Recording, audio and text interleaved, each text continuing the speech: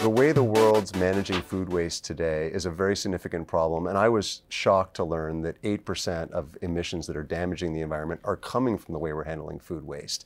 Olympia, you created GOTERRA to solve this climate crisis, this part of it related to food waste. What are the elements of the system that make it happen? GOTERRA exists to mitigate the climate crisis. So our mission is to participate in actively reducing GHG emissions in a meaningful way. Our team knows how many years, months and days we have left in this decisive decade. We accept food waste in the receival skid. So we accept the waste, we process it and we manage it and we get it ready to be fed to the insects.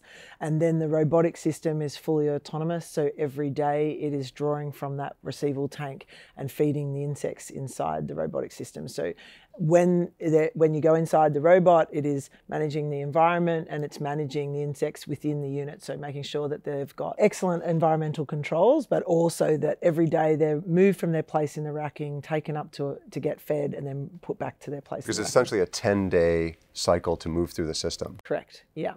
We're leveraging the biology of the insects. So the larval stage of this insect species is fairly long and they are very voracious consumers. So if we capture them at this sort of from 5 days of age through to the sort of 15 days of age, then we've caught them at the time where they're consuming the most amount of waste. And so they're the most efficient to do this job. And they're prepared to consume any kind of food waste in that 10 days, yeah, and whatever you feed them. Correct. Yeah, they will consume, because when we process it, it's sort of this wonderful blend of like industrial systems, robotics, and then this biological and chemical piece that nature's doing on her own, but we've kind of locked up into this deployable system.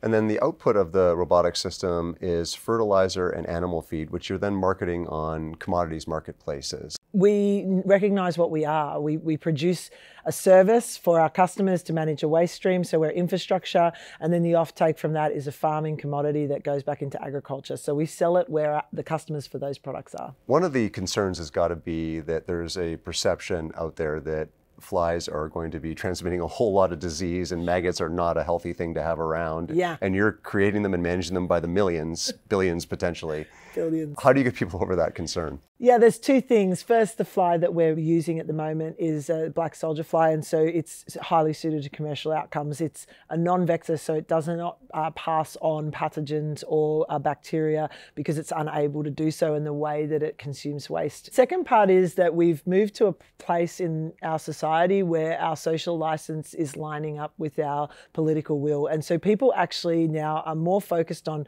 how they can actually do better in the world. And funnily enough, because of that, and they know that the insects are going back to agriculture, they're far more interested in that connection than they are with the maggots. Yeah. And people are prepared to invest the time to learn about how the system is really working. Yeah, because they care. And not immediately say, oh, this sounds like a bad idea. That's right. The architecture that you've created, I think, is also very interesting. A hub and spoke model to make this work at a municipal level or campus level or even bigger scale level.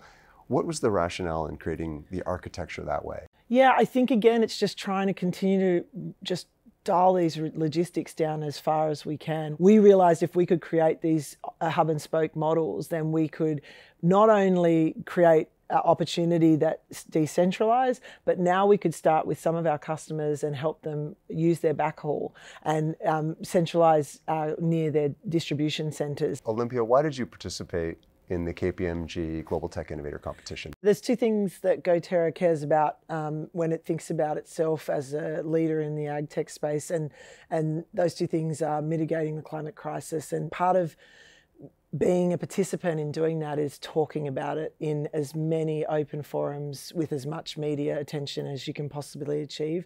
And the other one is about women in tech. As a solo female founder, I think one of the most important things to me is that I'm standing up and making sure that other women know that it's possible. And so I feel truly privileged to have raised 2 rounds of funding and have the opportunity to even put my tech out into the world. And so if I'm going to be able to have a platform and there are events out in the world where I can stand up and show other women that it is absolutely possible for you to draw a robot on a napkin when you're not an engineer. And if that idea has merit it and customers that want it and the technology is fit for purpose, that there is money and there are VCs who are interested in backing great ideas, no matter the gender of the founder who created them. And hopefully by standing up and being present in events like this, I can inspire other women to sit down at the kitchen table and draw their idea on a piece of paper and get someone to make it true.